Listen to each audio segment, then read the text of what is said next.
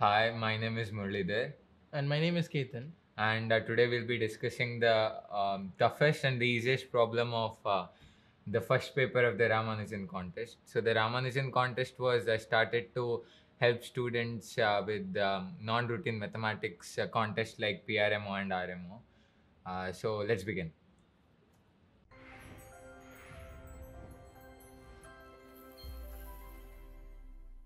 Yeah. So for this question, we can see that uh, in the question they're asking 24 ABC by AB plus BC plus CA. Yeah, so the wrong thing to do is simply to take A plus B on the Correct. other side. Correct. So what we can do is we need to somehow manipulate with the given quantity to get this expression. So So, ideal linear equation should not contain terms like A, B, B, C, C. It correct, will be correct. difficult to solve. Yeah. So what we can do is like we can the final expression looks a bit symmetric, so for the sake of symmetricity we can multiply c and divide by c for the first expression,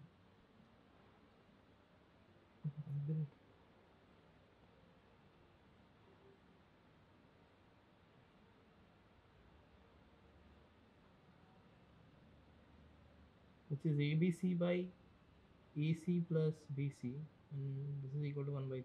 Then we can do this for the other equations also. We'll get it as abc by ab plus ac, which is equal to 1 over 4, and the third equation will be ABC by BC plus AB, which is equal to 1 by 5. So what we can do now, we can take the reciprocal of it and we can add it. Correct. Yeah. It's like one way discussion. Because my method was different. Yeah, so yeah, will take the reciprocal of it, which is AC plus BC by ABC is equal to 3. Then it is AB plus, yeah, so this is reciprocal of the second equation will be AB by AC by ABC, which is equal to 4, and the third equation will be BC plus AB by ABC, which is equal to 5. Now adding all this will lead you to give the equation which is AC plus BC plus AB plus AC plus BC plus AB by ABC, and which is equal to 3 plus 4 plus 5. After simplifying, we'll get that is 2 2AC, 2BC,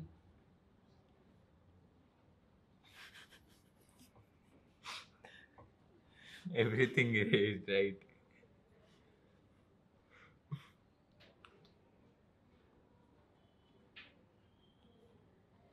2BC and 2AB. After simplifying, we'll get 2 times AB plus BC plus CA by ABC, which is equal to 5 plus 3 plus 4, which is 12. And in question, we wanted 24 ABC by AB plus BC plus CA. So I can just rewrite this equation as ABC by AB plus BC plus CA, which is equal to 1 over 6. And they wanted 24 times this. So we can multiply 24 with LHS and RHS and we'll get the required answer.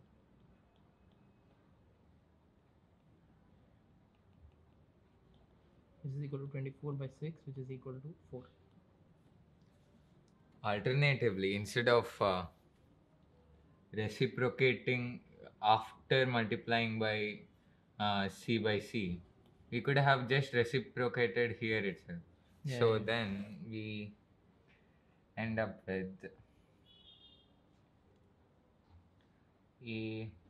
So first we reciprocate. So A plus B by AB is 3. So we get 1 by A plus 1 by B is 3. So doing so, we get 1 by A plus 1 by B is 3, and similarly 1 by B plus 1 by C is 4, and 1 by C plus 1 by A is 5. Yeah. Now what they're asking is say suppose some gamma. So 1 by gamma will be AB plus BC plus CA by 24 ABC, which is 1 by 24 into 1 by A plus 1 by B plus 1 by C. So we will get 1 by A plus 1 by B plus 1 by C. If we add all these equations, we'll be left with 2 into 1 by A plus 1 by B plus 1 by C. So that is 12. So 1 by A plus 1 by B plus 1 by B is 6. So we get that 1 by gamma is 6 by 24 from this equation. So we will get it as 1 by 4. So the required answer, that is gamma, is 4, which agrees with the answer. This was a shorter answer. Yeah. And this was a relatively easy question. Yeah. Now coming move to the second question. Okay, we left a lot of pages. But this is the toughest question of this time Ramanujan paper. When we first see the question, what comes to your mind? I think of using modular arithmetic or something. Or better than that, as a first step, we see cube. So the least thing we can do is write 16p plus 1 as k cube. This is the first step. Yeah, correct. You can't simply stare at the problem and get nothing. Next thing is, I think we can bring the 1 to the other side. Yeah, standard factorization. And do some factorizing. This factorizes to... Yeah, now we can do... divisibility looks like the best because choice. P is a prime, so we need to use that fact. There are two ways. Which is better? P divides k minus 1 or P divides k plus 1. K square plus k plus 1. This is one possibility. Correct. That is by considering the divisibility of the LHS on the RHS. Correct. Or we can do k minus 1 divides 16p and k square plus k plus 1 divides 16p. Which do you think is better?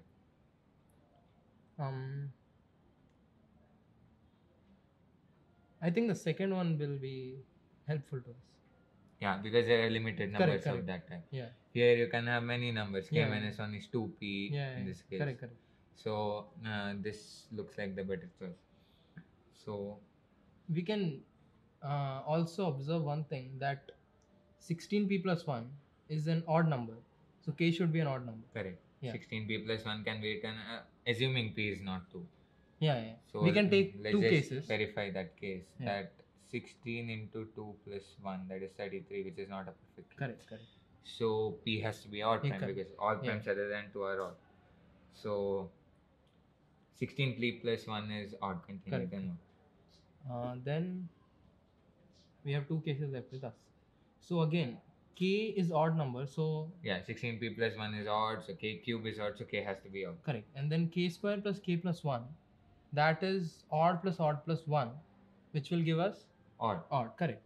And over here it is 16 times p. Yeah, so we have k square plus k plus 1 divides 16p. Correct. But an odd number can never divide an even number. Yeah, so that should divide p. Yeah, so we come to the conclusion that k square plus k plus 1 has to divide p. Correct. But now, as p is a prime number, the factors are 1 and p itself. Yeah, so k square plus k plus 1 is a divisor. Correct. So there are only two cases left with this. K square plus k plus 1 should be p, or k square plus k plus 1 should be 1. Yes. Can't be 1. Because if you equate, if you consider the equation k square plus k plus 1 is 1, then k turns out to be 0. K is 0 or k is minus 1, both of which we can't consider. Correct. So we are left with k square plus k plus 1 equals p. Correct. Let's take this, and I think we can plug it back to our initial equation. Yeah. That will simplify. Yeah. So let's just bring this equation.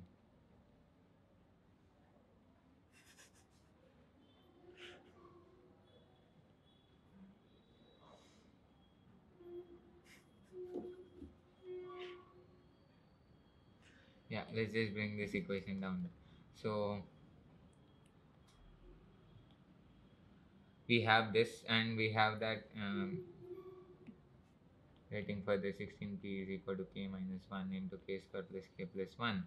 So from this equation we have that k square plus k plus 1 is p. Correct. So 16p equals k minus 1 into p. Yes. And cancelling p on both sides, we get k is equal to 17. But what did the question ask? Find p or find k? I have a doubt. How did you conclude that k square plus k plus 1 divides p? So yeah, I think that needs this step here needs a bit more clarification.